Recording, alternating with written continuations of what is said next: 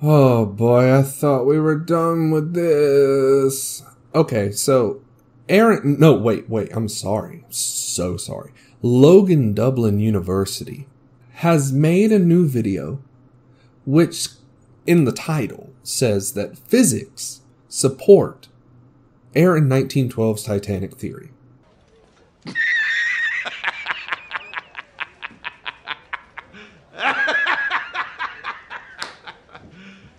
You serious? For any of you who don't know, Logan Dublin University is Aaron1912. He's created over a dozen accounts all over the internet where all he does is just pat himself on the back. He's done the same thing on YouTube. He's going to cry and cry and cry and cry and cry that he's not Aaron1912. I can tell you, he's Aaron1912. So, instead of just going over the theory, going over the video, picking apart the survivor accounts, I've already done that. What I'm going to do is just focus on the first 1 minute and 30 seconds of this new video, because that's primarily where he presents his quote-unquote physics evidence. So let's just jump right in, and let me pour myself some whiskey. Okay, so the first thing that you're shown in the video is water does not increase weight, it decreases buoyancy. This is a fact. In fact, many of my own YouTube commenters have commented on my old video where I tried to debunk his theory that said, actually I agreed with everything you said, except that, when water enters a ship, it doesn't make the ship more heavy. It just decreases the buoyancy of the ship. That's true. And that's something that I got wrong. I'm very sorry, but at least I'm willing to admit when I make mistakes. The next thing he shows is ships sink because they can't maintain buoyancy. Again, maybe there's hope for him after all. The next thing that he shows is the bow still has buoyancy. What? The bow is nearly full of water. Here is a screenshot of Titanic from James Cameron's 2012 flooding simulation that was run with sophisticated software specifically designed to show how ships flood. Notice that the bow is nearly full of water. While it technically does have some buoyancy from the rapidly depleting air inside of it, this doesn't make the entire bow buoyant. Clearly not buoyant enough to rise once the brake starts. The remaining buoyancy in the ship is situated in the middle and the stern. So the next thing he says is cut the bow free and it'll rise up. Only if the bow's buoyancy can overcome the water inside the bow will it begin to rise once the brake happens. This simulation Aaron claims to have happened can only occur if the bow was still maintaining buoyancy. It can't do that if it's full of water. If the brake happened shortly after the collision, then yes, the bow could have risen back up out of the water because it wasn't full of water and therefore still buoyant. Physics example number 1. Oh God. Aaron shows a clip of a car sinking into the water from the movie Transporter 3. The clip in question shows a man taking balloons and attaching them to his sinking car's tires. The air fills the balloons, and the car rises from the water. Air doesn't magically change its properties by switching from one container, a tire, to another container, a balloon, while underwater. The average tire is inflated to a PSI of 35 pounds per square inch. If you take the volume of a 35 PSI tire and transfer that to a balloon, it's still going to have the same volume inside the balloon as it did in the tire, which means if the car was already sinking when the air was in the tires, it's going to continue sinking if the air is now in the balloons. I think we all know that relying on Hollywood for accurate physics is somewhat of an oxymoron. I would assume a channel claiming to be associated with an actual university would recognize this. My physics professor agrees with Aaron1912's study. Oh, so it's not the actual university. It's a university student who knows of Aaron, who showed this to a physics professor, who is now A-okay'd everything. Okay. Oh, I get it now.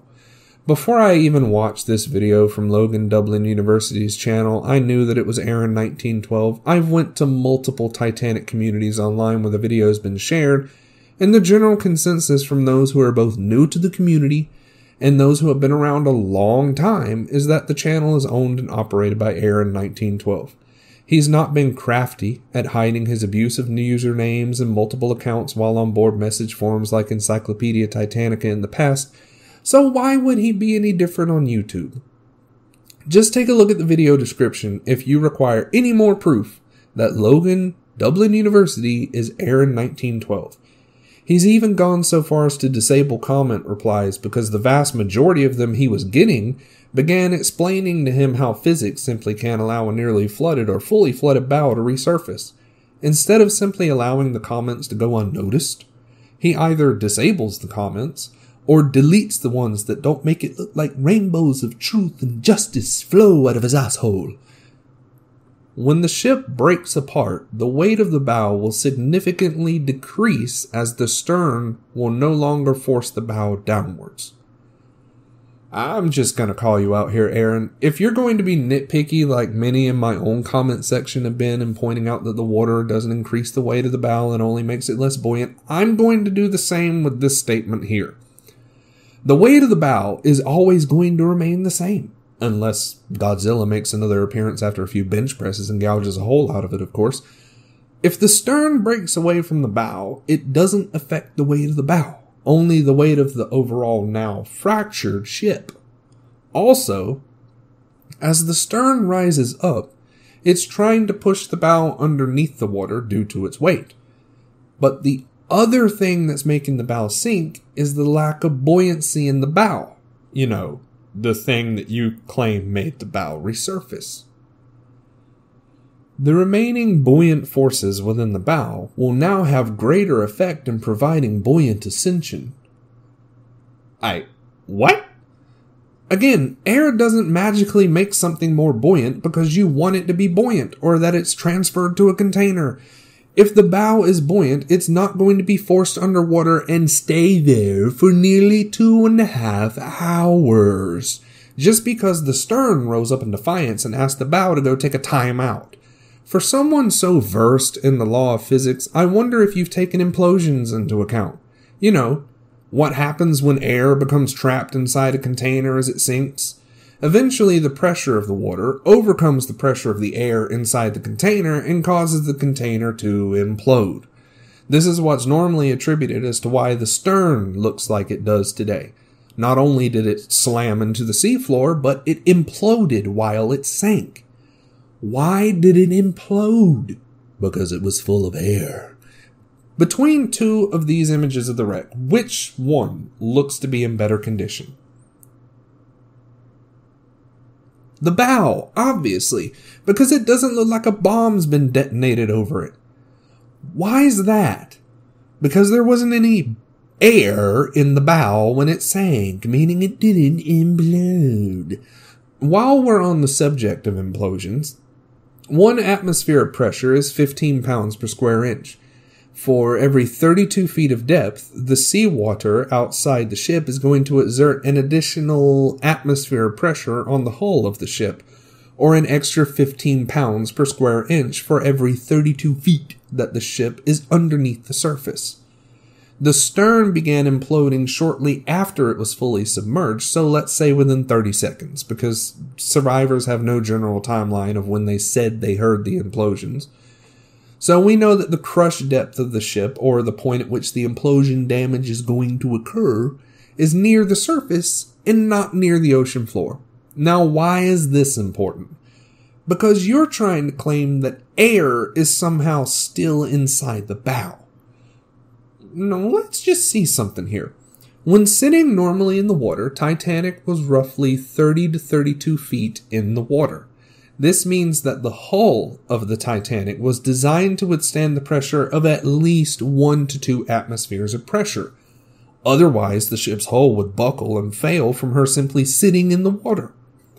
Most experts agree that the ship was down by the bow about 10 degrees when the plunge began, or to put it simply, when the bridge went under.